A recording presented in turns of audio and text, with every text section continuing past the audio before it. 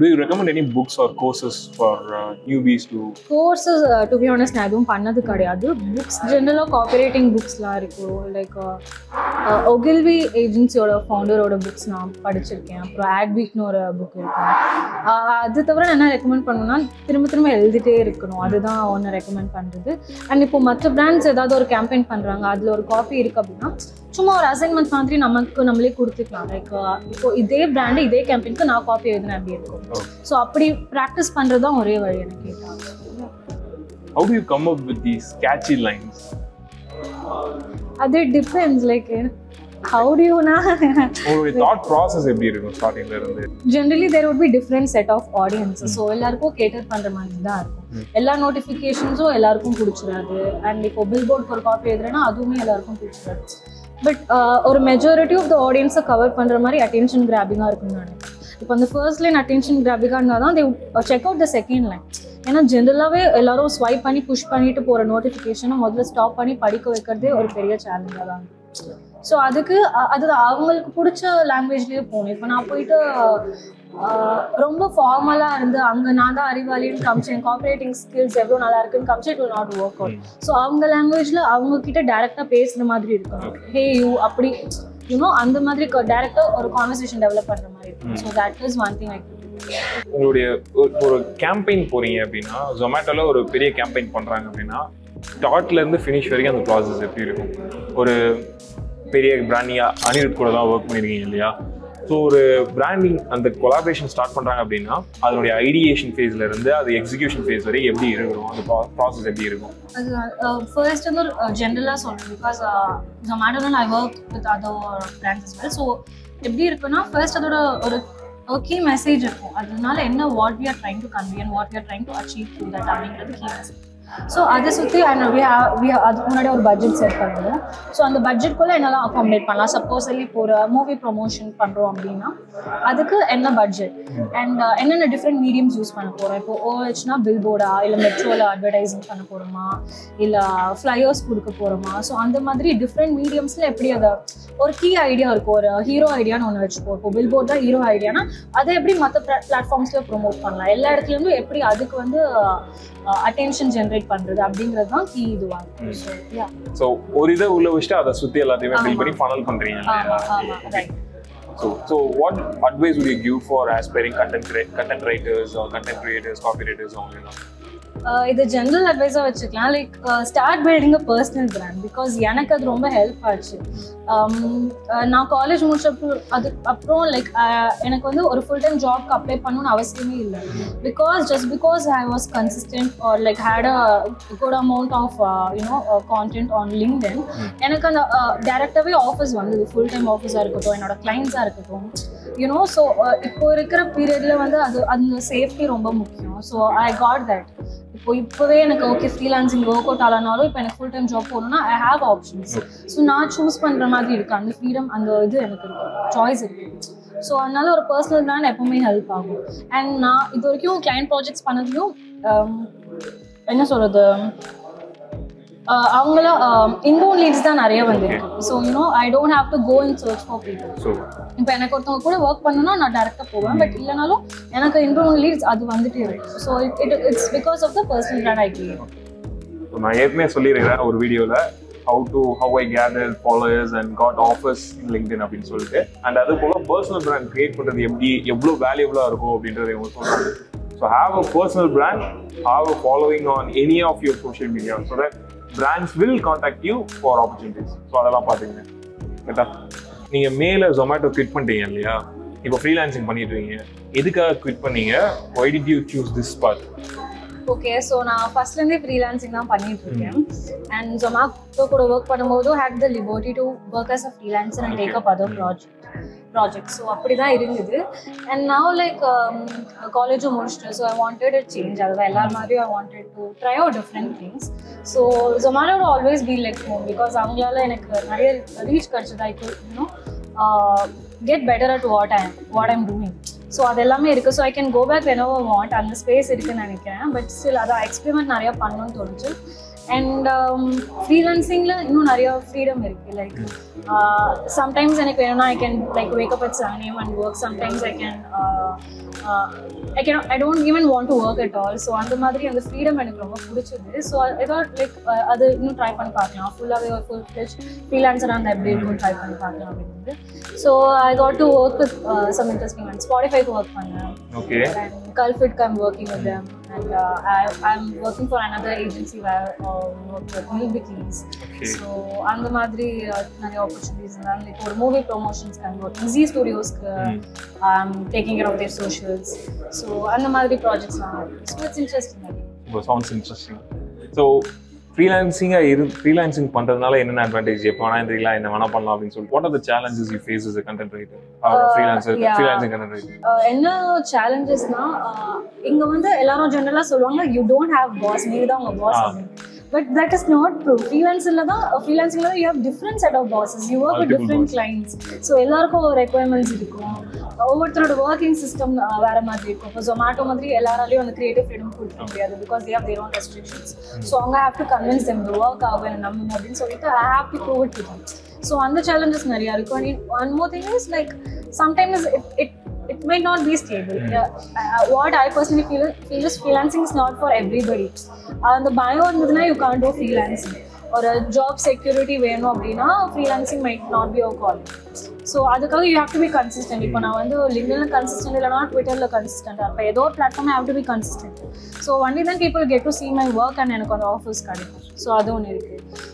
But again இங்க வந்து I get to set my own work boundaries. இப்போ இதுலேருந்து இது வரைக்கும் என்னோட ஒர்க் டைமிங்ஸ் அண்ட் இவ்வளோ நான் சார்ஜ் பண்ணுவேன், நான் 50% அட்வான்ஸ் வாங்கிட்டு தான் ஒர்க் பண்ணுவேன் அப்படின்னு ஐ கேன் புட். ஸோ அந்த இது அது நான் வந்து இங்கே எனக்கு என்ன வேணுமோ அதை I can share it with the client. So அது இருக்கு அந்த ஃபீலிங். ஓகே. ஸோ சேலஞ்சஸ் அப்படின்றத பொறுத்தவரையில் ஒருத்தரை மட்டும் இல்லாமல் மல்டிபிள் பீப்புளோட ஒர்க் பண்ணுறதுனால எல்லாத்தையும் கட்டி மேய்க்கிறது கொஞ்சம் கஷ்டமான விஷயம் தான். இந்த ஏஐ ட்ரெண்ட்ஸ் அதெல்லாம் போயிட்டு இருக்குது. ஸோ அதில் மோஸ்ட்டாக ஃபஸ்ட்டாக அஃபெக்ட் ஆகிறது யார் அப்படின்னு ரைட்டிங் தான். கண்டென்ட் ரைட்டர் ஆகட்டும், காப்பி ரைட்டர்ஸ் ஆகட்டும், ஃபர்ஸ்ட் அஃபெக்ட் ஆகிறது இவங்க தான். ஸோ அந்த ட்ரெண்டை நீங்கள் கேள்விப்பட்டிருக்கீங்களா? You keeping up with the trend? AI வந்து நான் யூஸ் பண்ணுவேன். ஐ யூஸ் ChatGPT. இப்போ எப்படி இருக்குன்னா இப்போ என்ன சொல்றது, ஒரு 10 minutes of my work timings அது கட் டவுன் பண்ணதுன்னா நான் அப்படிதான் நான் பார்க்குறேன். இப்போ எனக்கு ஒரு ஐடியா வேணும் அப்படின்னா நான் சும்மா ஃபர்ஸ்ட் ChatGPT கிட்ட போட்டு கேட்பேன். Okay, come up with campaign ideas for this அப்படின்னா it will give me a set of ideas. So அதை பார்த்துட்டு அது ஒரு 4 times ஃபில்டர் பண்ணி அதோட என்னோட ஐடியாஸும் ஆட் பண்ணிட்டு தான் I would be present to the client. Because ChatGPT மட்டும் it will keep generating the same kind of content தான். லைட்டாக தான் டிஃப்ரென்ஸ் இருக்கும். And copy wise I don't think ChatGPT is working out, at least for me, because the content is very generic. ChatGPTல வருது like பார்த்தீங்கன்னா ஒரு few set of words தான் இருக்கும்.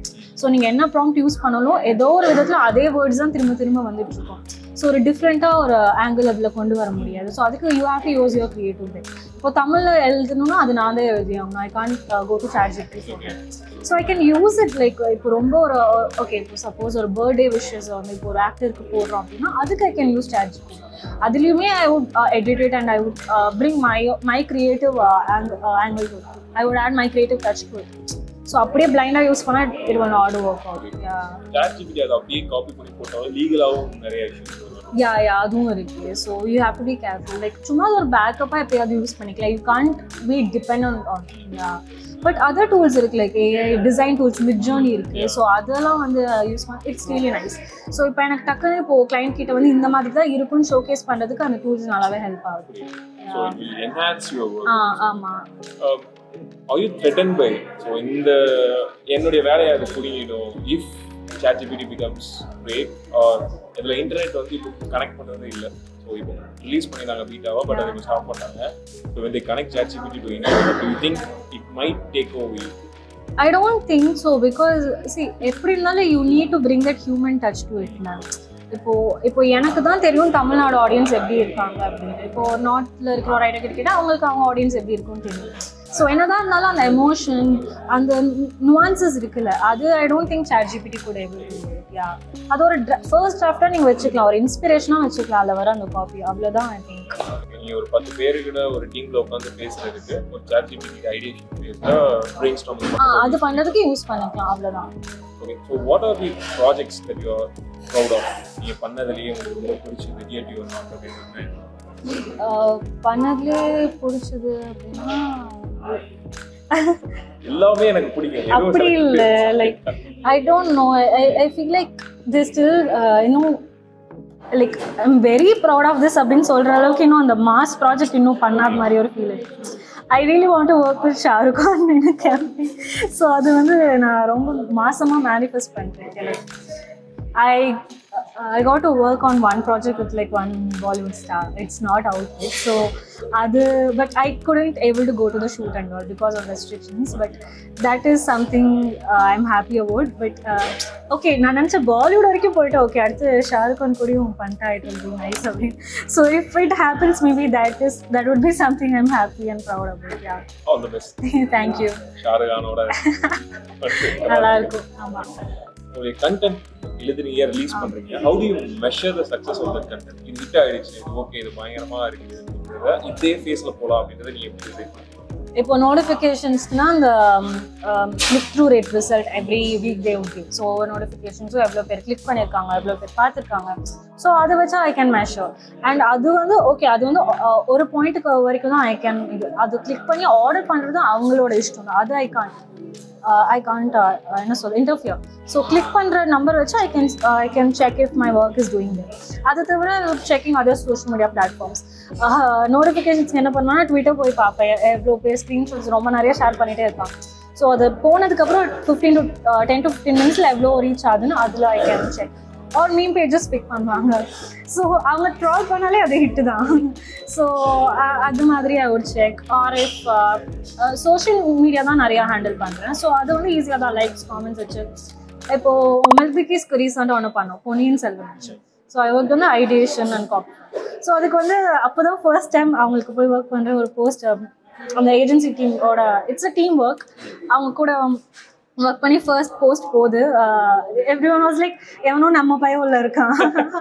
So அந்த மாதிரி காமெண்ட்ஸ் நிறைய வந்தது. இதே வந்து இதே தான் ஜொமேட்டோவில் இருக்கும்போது வரும். ஸோ மில்பிகிஸ்க்கு ஃபர்ஸ்ட் டைம் அந்த மாதிரி காமெண்ட்ஸ் பார்த்தோன்னா was like okay, I'm doing the right thing, correct டைரக்ஷன்ல தான் போகிறோம் அப்படின்னு ஒரு கான்ஃபிடன்ஸ் வந்தது. ஸோ அந்த மாதிரி தான். What are some things that you are passionate about other than writing? I like ஊர் சுத்திஃபைங் if that comes under passion. I like art, like சும்மா பெயிண்ட் பண்றது, ஏதாவது வரைஞ்சிட்டா it would not be perfect and all, சும்மா எனக்கு தோன்றது பண்ணுவேன். And I talk random shit on Twitter. So அது பண்ணுவேன். I like reading books. நிறைய fiction தான் நிறைய படிப்பேன். எனக்கு advice books வந்து இல்ல எனக்கு மோட்டிவேட் ஆகாது. நான் ஒரு நாள் ஓகே பண்றோம் அப்படின்னு சொல்லிட்டு போவேன், அடுத்த நாள் டவுன் ஆயிடும். ஸோ எல்லாருமே அப்படிதான். ஸோ அது வந்து எனக்கு ஒர்க் ஆகுது. ஓகே அப்பப்போ வேணா படிக்கலாம், பட் மோஸ்ட்லி ஃபிக்ஷன். ஓகே இப்போ ஒரு 3 days 4 days ஆயிடுச்சு, எப்படி இருக்குது? த்ரெட்ஸா ட்விட்டர் தான். பிகாஸ் அங்க வந்து I have like I got a lot of friends through Twitter. Okay. Genuine connections கிடைச்சது. And என்கிட்ட என் கூட ஒர்க் பண்ண பாதி கிளைண்ட்ஸ் வந்து I got through Twitter. I shit post தான் பண்ணுவேன், LinkedIn மாதிரி இருக்க மாட்டேன். But still somehow I got opportunities and it worked well. So on all Twitter. Threadsல வந்து இப்போ ஆக்சுவலாக it's very similar to Twitterல. But இங்கே என்னன்னா Instagram influencers வந்து they're trying to be cool. So அது பார்க்கறதுக்கு ஃபன்னாக இருக்கு. So they are still trying to figure out how this app works. So அது பார்க்கிறதுக்கு ஃபன்னா இருக்கு. But I will be using both the platforms. Yeah, கண்டிப்பா Threads யூஸ் பண்ணுவேன். Okay, நம்ம ஒரு சின்ன கேம், ஒரு குட்டி game. This or that. Okay. What will you choose? இது லிஸ்ட்ல இல்லையே. இது வந்து surprise. Okay. So engineering arts. Arts. Yeah, obviously. So technical roles or non-technical roles? Non-technical. எனக்கு வராது, அதனால technical வராது. MNC job or freelancing? For now freelancing, but I like okay. For now freelancing. Oh, manual. I would choose AA. Long form content or short form content? Short. Video or Zomato, obviously. Yeah. LinkedIn or Twitter? If you were to give up anything, ஏதாவது ஒண்ணு வேணாம் அப்படின்னா எதை விட்டுருவீங்க? LinkedIn விட்டுருவேன். LinkedIn விட்டுருவேன். But that's okay. Like என்ன சொல்றது, LinkedIn இல்லனாலும் Insta இருக்கு. I can start creating reels அந்த மாதிரி. Yeah, but Twitter. Okay, all done. Okay, so final question. If you were to leave the audience with one thing அப்படினா என்ன சொல்லுவீங்க? என்ன சொல்றேன்? நான் என்ன சொல்றது? If you are a brand, then you can maybe and if you're looking for a marketer, we can talk. இல்ல நீங்க ஸ்பான்சர் பண்ண சொல்றியா? லைக் என்ன ப்ரோமோட் பண்ணீங்க அப்படி சொல்லல. அதெல்லாம் நான் பண்ணிறேன். நான் இருக்கிறேன். Audience promotion for it. Okay, if you are a freelancer or a service provider, I'm working on my first ebook. So அது ரிலீஸ் பண்ணதுக்கு அப்புறம் you can buy it. Okay, நம்ம பேஜை நான் ப்ரோமோட் பண்றேன். அதர் than that, நீங்க சொன்னீங்க மோட்டிவேஷன்ஸ்லாம் எனக்கு பிடிக்காது, ஒரு நாள் மோட்டிவேஷன் அப்படின்னா இப்போ நம்ம ஆடியன்ஸ்க்கு அந்த ஒன் டே மோட்டிவேஷன் கொடுக்கணும்னா நீங்க என்ன கொடுப்பீங்க? இது பண்ணுங்கடா. அந்த தமிழ் படம்ல இருக்குல்ல சிவா, லைக் ஒன் டேல so like you know actually stuff like that is possible in freelancing. 1 month you will be earning just 15k and next month you will be earning 70k. So it just depends on the effort that you put in and how you present yourself on all these social media platforms. If suppose உங்களுக்கு தெரியவே இல்லனா நீங்க ஸ்கிராச்ல இருந்து start பண்றீங்கனாலும் உங்களுக்கு என்ன தெரியுதோ அத நீங்க போஸ்ட் பண்ணிட்டே இருக்கலாம். So you don't have to wait for some miracle to happen. Okay, இது நல்லா எக்ஸ்பர்ட் ஆயிட்டு தான் எனக்கு கிளைண்ட்ஸ் கிடைப்பாங்க அப்படி இல்ல. உங்களுக்கு என்ன தெரியுதோ அதை வச்சு you can start pitching to clients and start working. And the first and ஒரு 100 rupeesனால earn பண்ணதுக்கு அப்புறம் you get one dopamine no, so that is different. So I think you just have to start. So maybe this is your sign to start or something.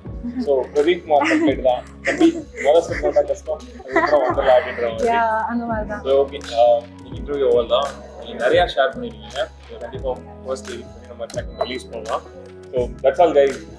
Swetha Shankar, இவங்களுடைய Instagram, Twitter, LinkedIn, Threads, Instagram போய் நீங்க hi how are you அப்படின்னு பண்ணி பேசாம கொஞ்சம் carrier ஓரியன்டா பேசுனீங்கன்னா அவர் reply பண்ணுவாங்க. So எல்லாத்தினுடைய ப்ரொஃபைலுமே நம்ம டிஸ்கிரிப்ஷன்ல இருக்குது.